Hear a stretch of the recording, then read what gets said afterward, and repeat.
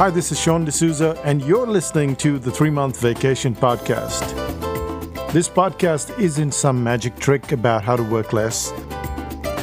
Instead, it's about how to really enjoy the work that you do and to enjoy your vacation time.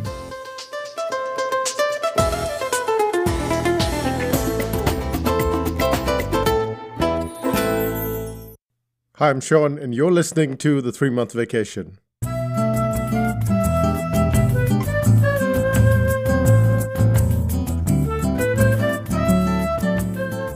When I was growing up, we always had a lot of green bananas around the house. Now there's a problem with bananas, and that is that they're all green at one point in time, and then like some magic trick, they all start to get darker, and then they all become black. And unless you're a banana eating family that times it exactly right, it's either too hard, too difficult to eat, or it's just too soft and sweet and gooey. And once they got black, they also got very sweet and soggy, and no one wanted to touch them. And there is this phrase, when you have lemons, you make lemonade. And in Goa, India, they make a little sweet called Filos, which is Filos. And that was our version of lemonade being made from lemons. We made Filos from bananas. And today we're going to talk about Filos moments. We're going to talk about how at Psychotactics we've run into a reasonable amount of failure. And it's very difficult to say, okay, this is one type of failure. So we're going to put it into 3 boxes as we always do. We'll look at failure through different lenses. Let's look at the 3 types of failure that we're going to talk about. And this is story time, so you're going to enjoy yourself. The first kind of failure would be projects that should have been abandoned. The second just comprises of moments of despair. And finally, the third type of failure is one where we got pushed into the corner. Let's start out with the first one, which is projects that should have been abandoned.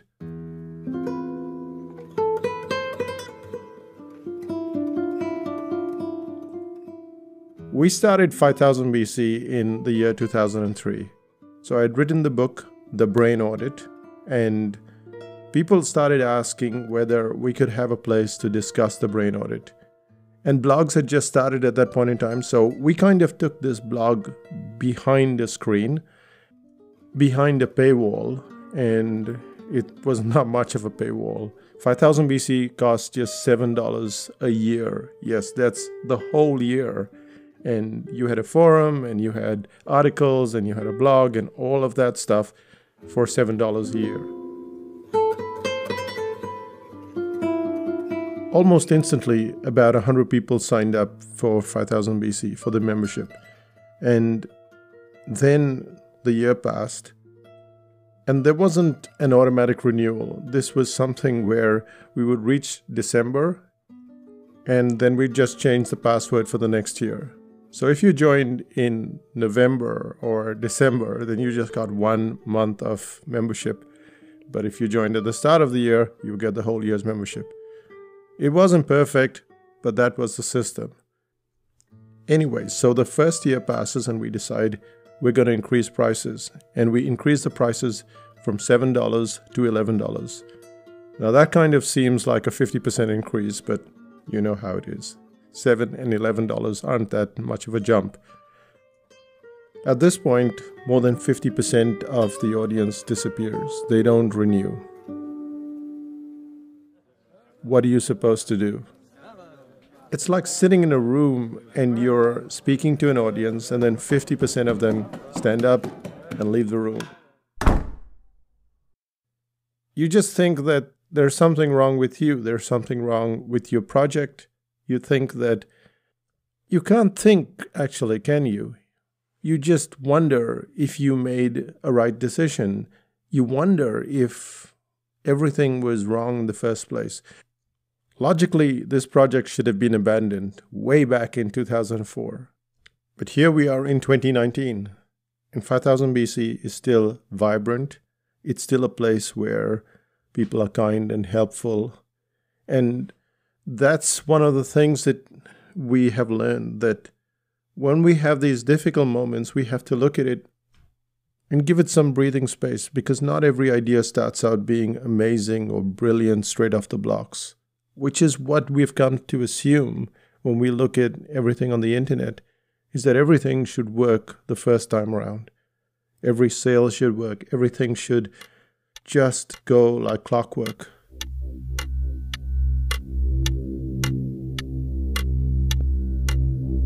That's not been our experience. In fact, 5000 BC has gone through a lot of upheaval over the years. There was a point when it was going crazy, as in 150 to 200 posts a day. And that's a problem in itself, because when people join 5000 BC, they expect me to respond to their questions, which is what we promise. And 200 posts a day, that's a lot of questions to deal with.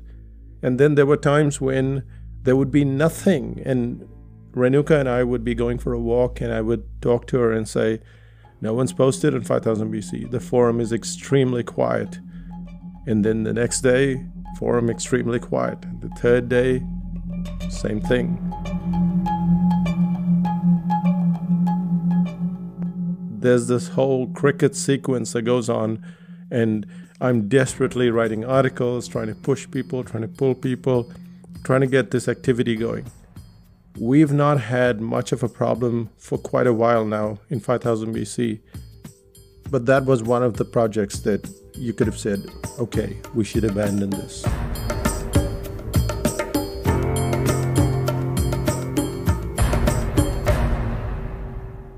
The second story that I would like to tell you in this story of abandonment is the copywriting course. We now call it the sales page course, or the sales letter course, whatever you want to call it. But at that point in time, it was called the copywriting course. And it's the year 2010, which means that we've been online for close to 10 years. We've sold lots of copies of the Brain Audit. We've sold other products. We've done multiple workshops in the US, in Australia, in New Zealand. And at this point, it's a no-brainer to host the copywriting course online, especially because in 2006 and 2007 and 2008, we had the Protégé courses, and they were year-long, and we had copywriting courses, and they went fine. But then came 2010.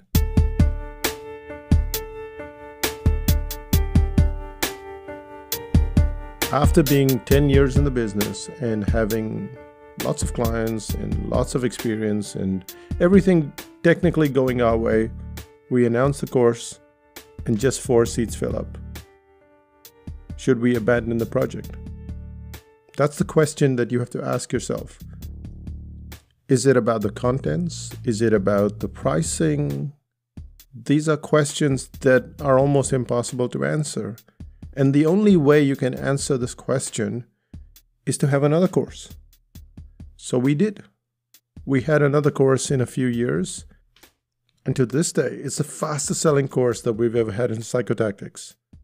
We had 25 seats at over $2,000, and all of them were gone in 20 minutes. This first part is about bananas again.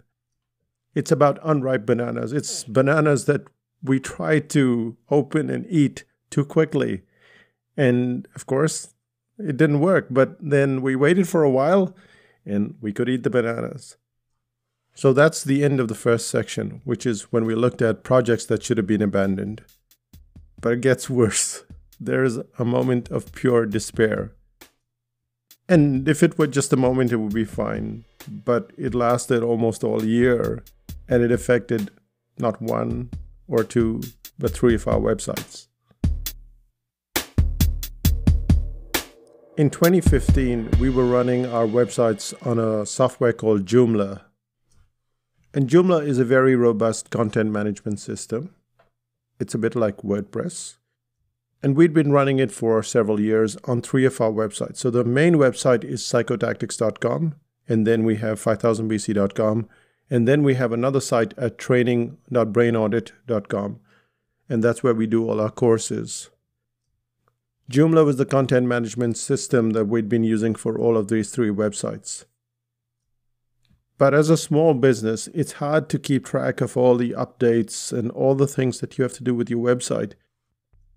And admittedly, we got slack. We didn't make all the updates that Joomla pushed our way. That's when we had our first hacker. Psychotactics went down and I didn't know where to look. So I went to Facebook and I asked people if they had someone to recommend. And there was this guy, Nathan, and Nathan came in and he fixed the website and they were gone. The website was up again. A few weeks later, they were back again. Website is down. Nathan comes in, fixes it, and every time you're paying Nathan, which is fair enough and really worth the money, but you don't know when you're going to be hacked. And suddenly you have courses going, or you're out in a workshop or doing all the stuff that you have to do in a business, and now your website's not functioning. People can't buy off your website. People can't do stuff, and you're probably losing subscribers. All of this is happening simultaneously. And while we're dealing with psychotactics.com, someone goes and hacks 5000bc.com. And suddenly there are all of these images in the image folder. We don't know where it came from. Obviously, there is this loophole, this little back-end thing that was left open. And then it goes to the training site. And now we have 3 of these disasters unfolding at the same time. At first, we're just removing folders, we're locking folders, we're blocking whole countries from accessing the website. And then eventually you have to go through the trauma. I call it trauma because you have to shift the entire thing across to WordPress. For every moment that we've had these extreme problems, we've also had enormous help. Clients have come to our rescue, they've recommended stuff, they've helped out. Bob Janes, for instance, is a 5000BC member, and from the very start, he pitched in, he helped us set up forums, he cleaned up stuff, he did things for us that clients don't usually do for you. Other clients made solid recommendations, and as a result, we were able to get our websites up and running. And then eventually we had stresslessweb.com come in, clean up everything, and they've been handling our websites ever since. And we've never had a problem. But this has been a moment of complete despair. And yet, when we fixed the websites and we got them onto WordPress, we realized something. We had a problem in place. Our subscribers had been kind of trickling in, but it was slow, and we just thought, okay, the internet's become more busy, we haven't been doing a lot of promotion, and then we just switched over our websites, and it took off. It just took off.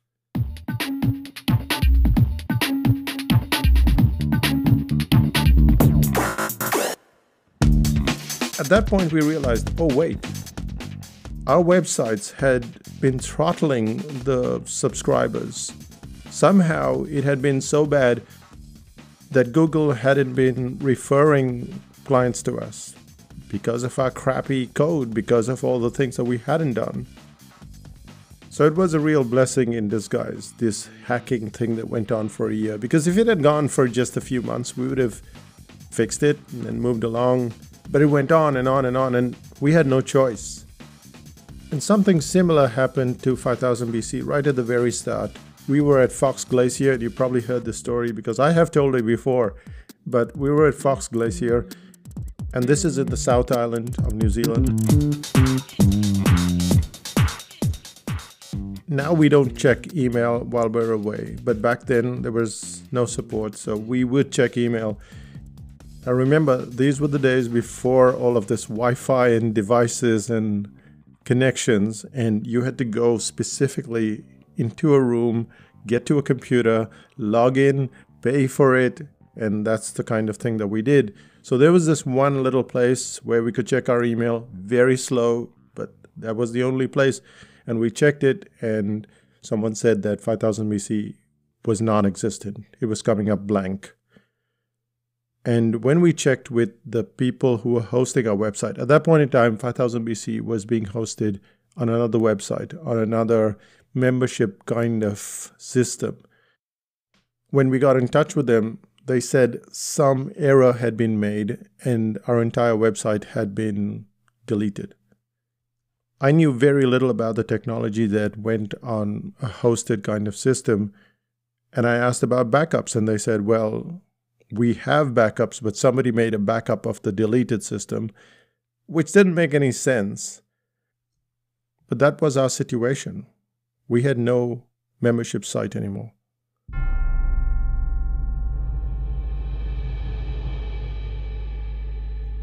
Bear in mind that clients had already paid for their membership for the whole year, and now they have no site to go to. What happens next? One of our clients starts up a waiting room. He created a forum, and people went to that waiting room and they had their discussions, and they told me, you have your vacation, you come back and we'll see how it goes. But it was a nightmare. For a month after that, I was up at 2 a.m. every day. Not because I had anything to do at 2 a.m., but because I couldn't sleep. All of the things that needed to be done to set up a new website, repopulate the content, and luckily we had a backup. We had been working towards creating a new 5000 BC, and so we had a backup, and therefore things were okay. And these were moments of complete despair. These are moments where you think, everything is going wrong, maybe we should just quit. We are just human beings and the gods are against us. This is what I'd call the Filos moment, where the banana is just too overripe, it's black, it's gooey, it's sweet, and then something wonderful happens and you make Filos out of it. And you can't tell that the Filos is going to turn out great, but that's what you have to do.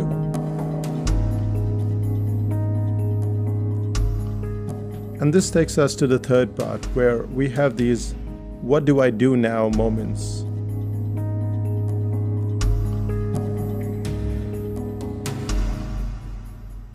You've probably heard of Santa's elves, haven't you?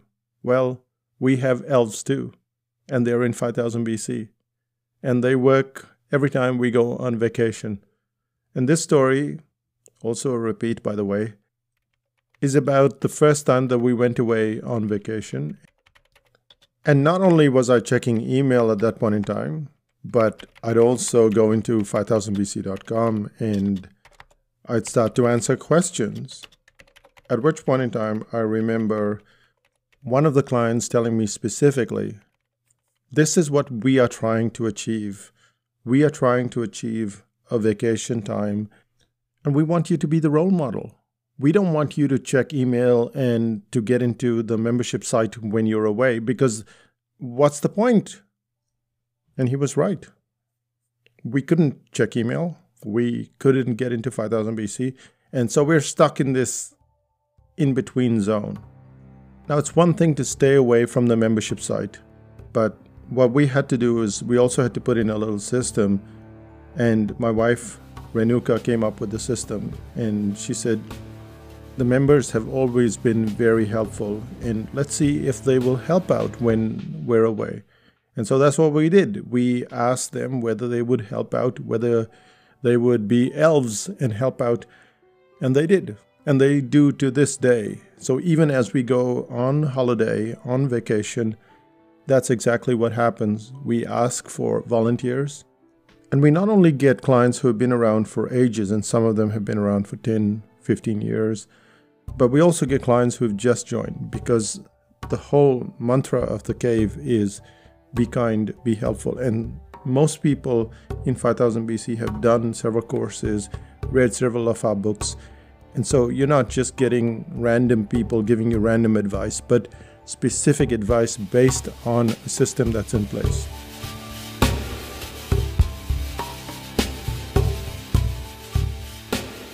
That has helped us in a way that we would not have expected. People often ask us, how do you go away and just leave the membership site alone? This is how. you create a level of helpfulness, and then that level of helpfulness perpetuates. So you are helping your clients when you're around, and then when you're not around, they're helping out. Of course, they're helping out when you're around as well. But this whole factor of being kind and helpful, that needs to be the core. And that was our first, or one of the early what do we do now moments, which you could say is failure or at least a bit jittery. Let's talk about a second one, or the second story, which is more recent. The 3-month vacation podcast has been running since 2014, and it's been quite a strain for several years, and then it got easier, but it's still week after week, you have to put out another podcast, which is 4,000 words or 5,000 words. And again, it's like, what do I do now? Because every time we're going on vacation, should we have reruns? What should we do? How do we get ahead? Because otherwise we were always touch and go. Everything was just on the deadline. And that puts a lot of pressure on you, as I mentioned in a previous episode about deadlines. What are you supposed to do? Again, you're pushed into that corner. It's frustrating, but there doesn't seem to be a solution. And I was watching comedy. I watch a lot of comedy all day long while I'm working, well, in between work. And I noticed that Comedy Central had these in-betweens. They were extremely short and they were unscripted. And I thought, why not do this? So that's what I did. I called them in-betweens, and I started doing some of the episodes, and I did maybe 2, and I stopped. Part of the reason why I stopped was because there was such good content, and if I just spoke on the microphone, well, that was just going to be a transcript. And transcripts tend to be, like transcripts, like conversation. It seemed like I had the solution with that in between, that short, unscripted podcast. But for months, I just went about doing what I'd already done. And that is to write that long, detailed podcast week after week. And my sister-in-law, Audrey, she mentioned it to me. My wife, Renuka, brought it up several times. Why don't you do that? Why are you doing this week after week?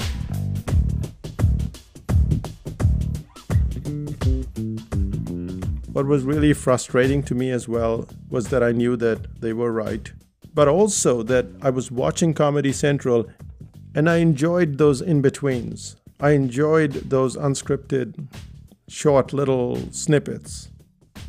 And then in October of 2018, a perfect storm hit us in terms of creating podcasts, because we were going away to Mexico, and then we would come back, and then after that, it was the Christmas break. So there was all of this stuff that needed to be done, all of these podcasts that needed to be queued, and there was no way I was going to have enough reruns for them, or not put in so many reruns, and I needed to create new content. That was it. Came up with a short podcast. I invented it. Well, it sure felt like that.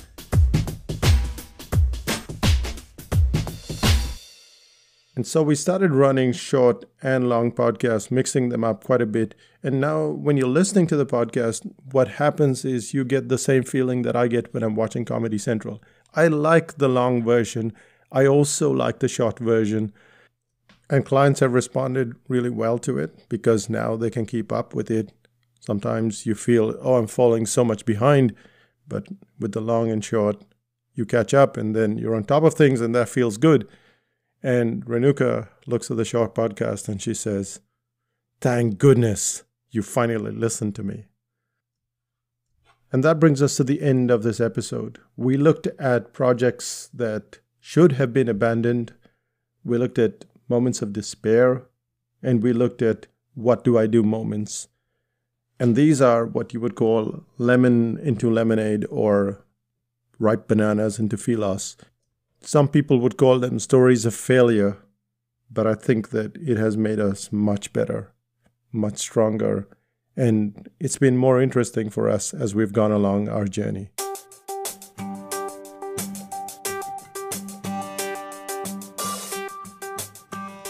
There is no one thing that you can do here. There is no telling that you persist and things will work out. But there are lessons that you learn along the way.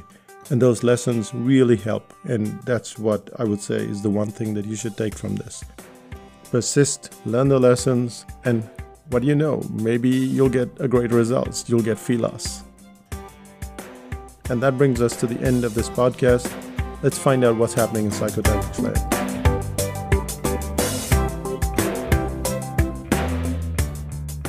Two big bookings opening up in June, and that is the cartooning course, which is on the 22nd of June, and the headline course, which is on the 29th of June. I've known clients who have done 2 courses simultaneously, but I would say pick one of these. Learn how to draw cartoons. It is so much fun to be able to draw your own cartoons.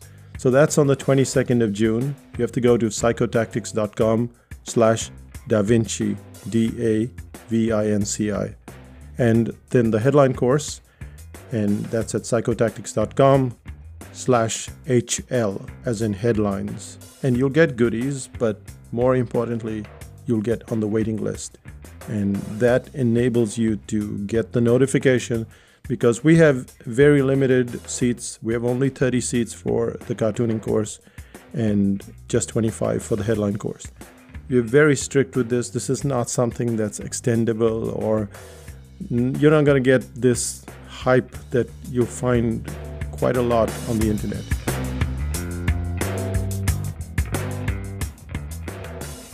And the difference between a Psychotactics course and a lot of courses out there is that the other people, they offer you a money-back guarantee, but they never guarantee a result. And we don't give you a money-back guarantee, but we guarantee the result. You don't just get classes on cartooning, you become a cartoonist. You don't just get information about headlines, you are able to write 8 different types of headlines in under 10 minutes. And know that every single one of them is curious. Every single one of them will get your client to go, I have to read this. That's the power of results. I know it's a word that gets thrown around a lot, but this is a specific skill. When you finish, it's there. Which is why the courses fill up so quickly, because 5000 BC members get first preference, and they are usually clients who have done courses with us before. So they know how good the courses are and how precise they are with the results.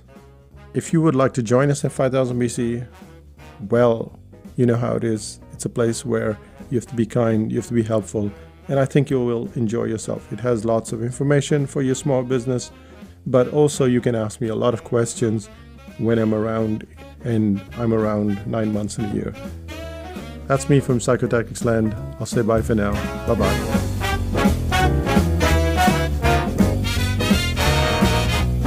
Still listening? And do you have overripe bananas at home? Well, go and look up the Filos recipe. That's Filos. I'm sure you'll like it too. Bye-bye.